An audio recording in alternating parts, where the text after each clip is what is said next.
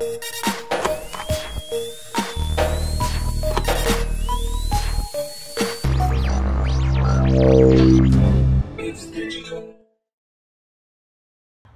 a beautiful day out here, man. You know what I'm saying?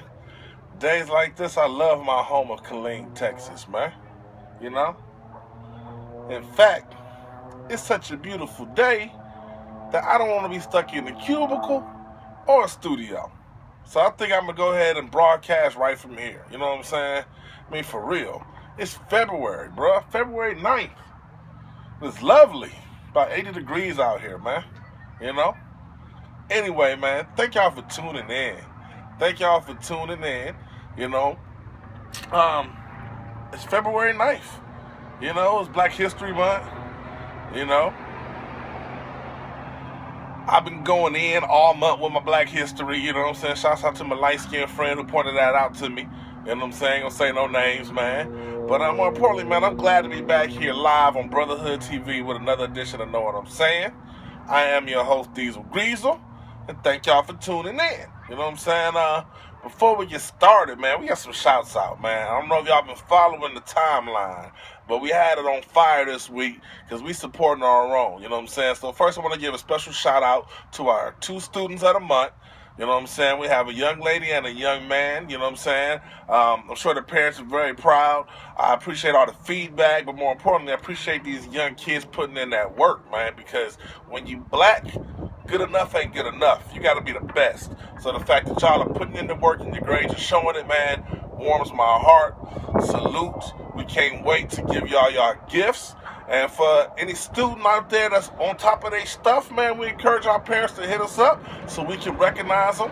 So without further ado, I bring you student number 1 and student number 2. Y'all check it out.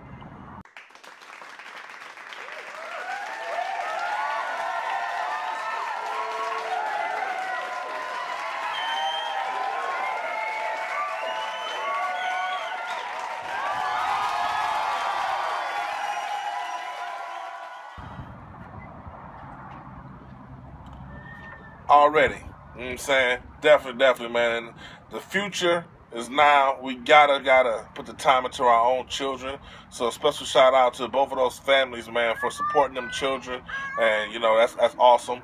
We also want to take the time to acknowledge our Mother of the Month award, you know what I'm saying? Someone very near and dear to me. She actually started my dreadlocks, you know what I'm saying? So, you know, this is my nigga, you know what I'm saying? But more importantly, man, she's a beautiful woman.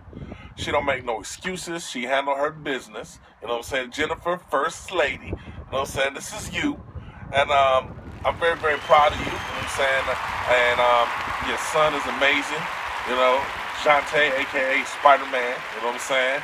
And you're doing an excellent job. But more importantly, I love the fact that life gave you lemons and you made lemonade. Shouts out to Black Spider. You know, and like to any other parents out there, you want to be recognized, let us know, man. Cause that's what we do, you know. On to some other news. It was Grammys last night, you know. Everybody's upset about the Grammys. I don't even know why niggas watch the Grammys no more. You know what I'm saying? We already know that we're not represented very well, you know. Last night, Eminem won Best Rap Album of the Year, which I don't really have an issue with. I'm an Eminem fan, you know what I'm saying? I'm not going to get into that.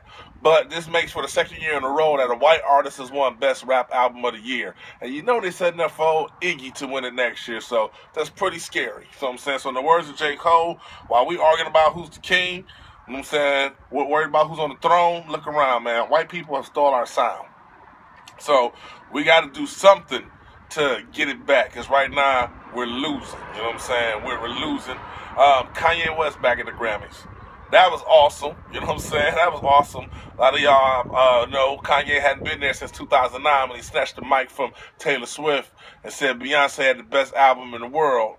And I don't know, maybe this nigga's in love with Beyonce, because last night when Beck won Artist of the Year or Album of the Year, I'm not sure which category it was, good old Kanye got to walking up there and then he turned around. Everybody perceived it as a joke. But it wasn't a joke, you know what I'm saying? Kanye was about to do this shit again, you know what I'm saying? And he said the reason he didn't do it is because his wife and his daughter was there. So he didn't want to put them in a bad spot, which I'm cool with. You know, a lot of my people get down on Kanye, man. I don't understand. I like Kanye. I think he's weird as fuck. You know what I'm saying? But hey, it's a lot of weird motherfuckers I kick it with.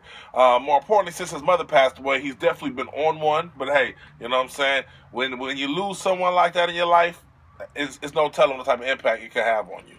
But Kanye's a nigga. You know what I'm saying? He ain't afraid to speak his mind, and for that, I'ma always fuck with him. You know what I'm saying?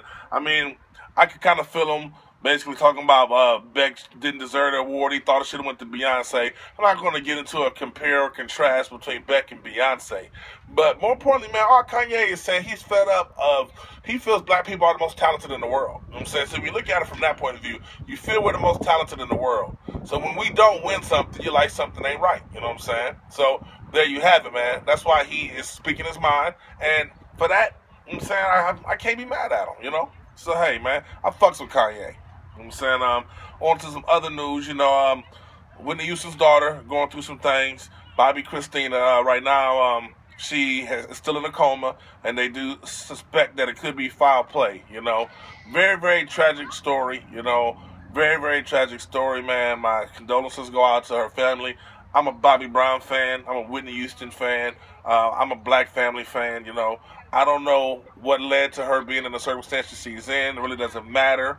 You know what I'm saying? But you hate to see anyone go through it, especially someone young. And it's even worse when you're in the limelight. You know what I'm saying? So definitely my deepest condolences to the Brown family, you know. What else happened, man? Super Bowl. I know a lot of y'all don't agree with me that I think the Super Bowl is a conspiracy, but you gotta understand that I feel that NFL and NBA and all major sports leagues are just sports entertainment. You know what I'm saying? That's all it is. You know, got traffic going by. That's how you know we live and on location. But it's sports entertainment, you know, so it's all methods of crowd control. Now, the other thing that sticks out to me is that leading up to the game, Marshawn Lynch was under a microscope, and he kept responding to ESPN reporters with shouts out to my real Africans and things like that. And when they edited it and played it back on ESPN, they took out that portion as if shouting out your own people is a curse word. You know what I'm saying? It's like he didn't curse. He wasn't rude. I don't think anything was wrong with his statements. But it just shows you that in the system of white supremacy, a figurehead in America giving shout out to black people trying to empower them, that's not what they want to be portrayed on the media. You know what I'm saying? I'm sure had he spazzed out and had a nigger moment, they would have definitely showed that. You know what I'm saying? In its entirety. But the fact that he sat there and paid homage to his people, for whatever reason, you can't show that on TV. They don't want little white children seeing that. They don't want little black children seeing that. More importantly, they don't want someone wearing an African medallion being the face of the league. It is what it is. I know everyone has their opinions on it. In my opinion, the system of white supremacy is not up for debate, so I'm not even going to waste any time entertaining that. You know what I'm saying? It is what the fuck it is. All right? Last but not least, have you been following ISIS? You understand that they have been accused of burning a person from Jordan while he was in a cage, and got white people mad, man. They're like, this is such an inhumane act. They don't understand how anyone could do this, and it's fucked up. You know what I'm saying? It's a very sickening act. I will say that. But American history is far, far worse. You know, it really is. And the president of this country, Barack Obama, took the stage and used American history as an example of the type of things that have been done in the name of God. And now you got white Republicans coming out saying that no one's ever been killed in the name of Christianity, which is just crazy. It's like, dude, if you know your history, if you know any of your history, you know that that's not true. You know what I'm saying? Like, it's not true at all. You know what I'm saying? Like, I'm not even going to entertain it because it's so not true. That's like saying that I have a vagina. It's not true. I'm not going to argue the shit because I know I got 5 kids and I paid for them all. So it's not true. You know what I'm saying? So, I mean, so it's just crazy, man. Just let you know, like, we're not that far removed from racism, man. It's still a very, very touchy subject. In my opinion, it probably always will be. But I don't believe that the backlash that the president has received is warranted. But hell, it's nothing new. He's been criticized this whole time, and if he's lucky, he'll live long enough to be criticized for the rest of his life. Because that's just the way it works in this realm, you know. But that's all I got for y'all today, man. It's a beautiful day, man. I think I'm going to go spend some time with my kids, man, like, while I can, while the sun's up, man. I'm just glad to be off. And I thank y'all for tuning in.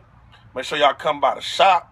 Make sure you like, share, and subscribe. Make sure you support our music. Make sure you support your community. Make sure you're spending dollars on black-owned businesses. You know, I'm not going to give you the rundown, but I'm going to give you the rundown. You feel me? So, other than that, man, God is love, family first, live on Brotherhood TV. This is Know What I'm Saying, and I am Deezil Greezil. I'm out.